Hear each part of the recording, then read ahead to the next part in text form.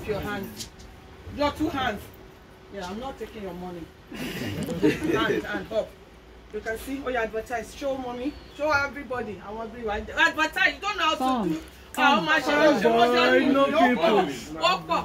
Find you do it. That's why I need to introduce Zara. Flex muscle now. Now shake your legs. He has come to introduce himself with his 2 legs. Once you have come here, your legs will not be amputated. You will not end up on wheelchair anymore. Stroke will not be your portion. You see, it's like we are laughing, we are not laughing because everything that the Lord has given us, you can see that you are well brought up. Okay? And the Lord that has put beauty, His glory will not depart from you in the name of the Lord. As you're introducing yourself to the family of the Agoros, joy, peace, love, abundance shall be your portion in the name of the Lord. Amen. Now, so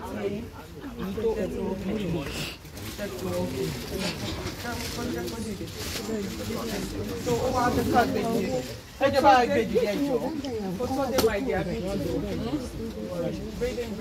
it's all joy your name and all your friends that are here. If you are not who, well, open your eyes, shine your face. Your own man will come. I know they are singles here, but you have come to support your friend. One supporter, you know. Do you understand Yoruba? It's a little bit. The flesh of your flesh, the bone of your bone, at the right time, in the name of the Lord. The person that will fear God, and then you will love each other. Now, before you came, where's mommy? Mommy came. She's going to be your mother-in-law by God's grace, not mother-in-law. Because you understand, they've got a lot of things. But they said there's a particular man that you are in love with. Me, I don't know him. So you go and bring him to mommy and to everyone that is here. Oh, the Lord has done. Ever be showered at the wall.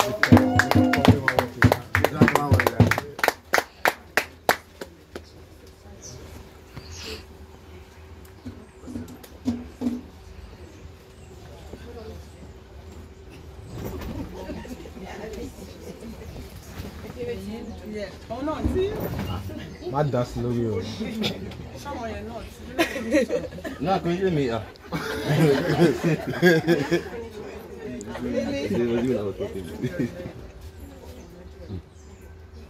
It's okay, Dada. It's okay, Dada. Get money.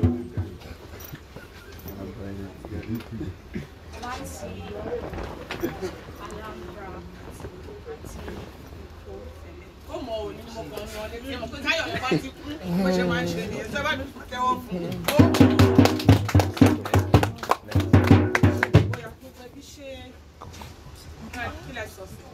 Àtìgbà.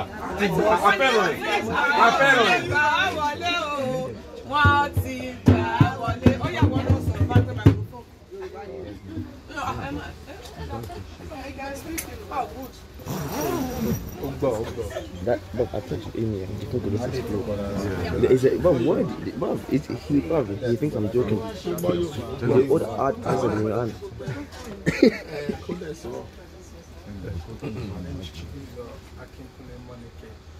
That's good.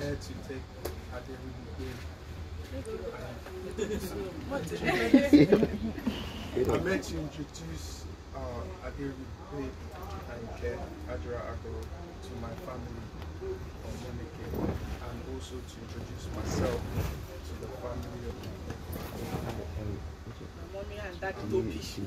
My mommy and daddy to be. Let me